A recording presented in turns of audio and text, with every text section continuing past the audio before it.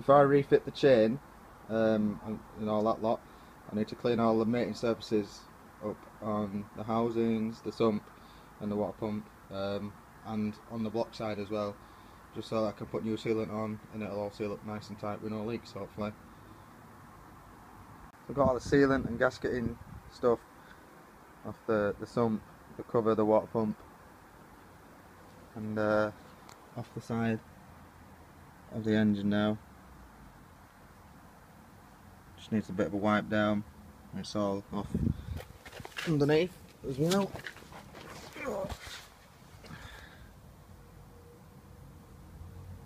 So we're ready to start putting the chain on now. So this is a chain and cam sprocket kit that came with crank sprocket as well. This is a chain there, and you can see it's got coloured links. Line it up with the cam sprockets, tensioner, 2 cam sprockets, the top rattler piece, which I still don't know the name of, crank sprocket, and the 2 guide rails, or whatever you want to call them. So I've got the cam sprockets on and the chain. You can see the coloured links are lined up with the marks on the cam sprockets. So I'm going to torque the bolts up now. It's 83 Newton meters and 115 Newton meters. I think it's 83 on the inlet and 115 on the outlet, the exhaust side. But I'll have to check. And if it's not, I'll let you know. Hi folks, so I've got the cam bolts torqued up now. It was 83 on the intake side and 115 on the exhaust side. So left side's intake, right side's exhaust in here. I've got the chain all on and the guides on.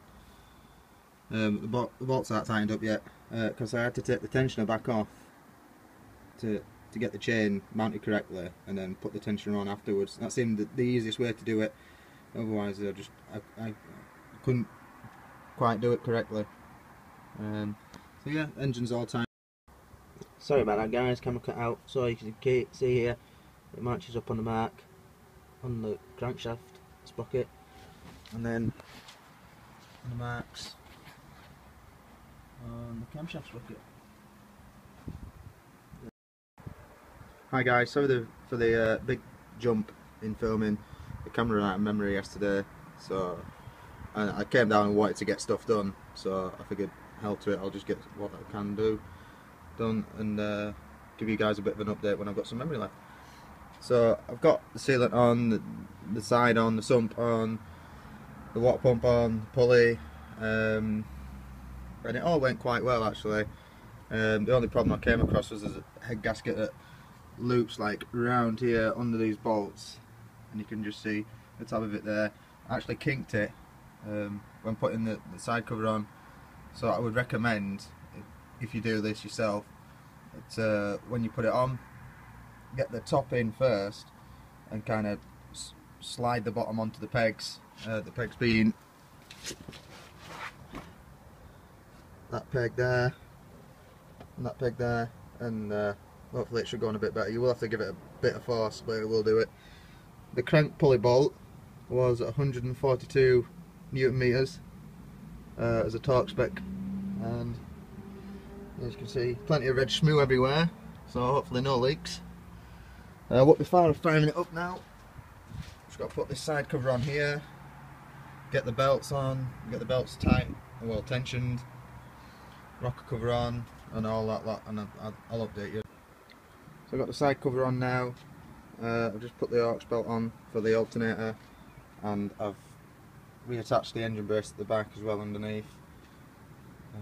So now I just need to put the water pump and power steering belt on, and cam cover and the rest. So I've got the cam cover back on now, the power steering pump and the water pump belt. I put the low radiator hose on, so now I just need to put the coil packs, spark plugs in, fill up with coolant, fill up with oil, put the breather hoses back on, and we'll see how she goes.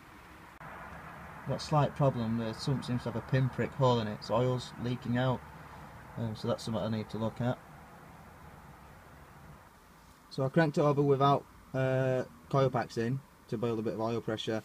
So now I've put the coil packs in. Let's see if she starts.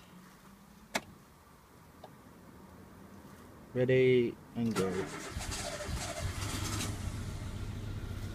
Oh, she's running.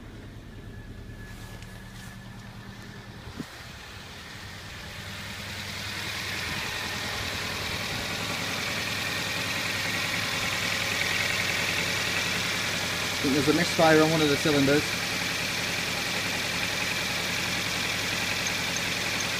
Rocking a bit.